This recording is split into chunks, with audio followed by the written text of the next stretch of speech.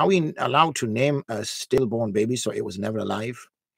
A stillborn baby, one can name if they so wish, but they're not required to name because of the very fact that they were not born. Okay, but one can if they so wish, you know, if it helps them deal with the loss, especially for the mother. If it helps her deal with the loss, then that's absolutely fine. But we've got to bear in mind that if the child is not born, then, you know, it never breathed. It never came to the earth. So there's no accountability, no questioning in that regard. So it is a ni'mah in that sense.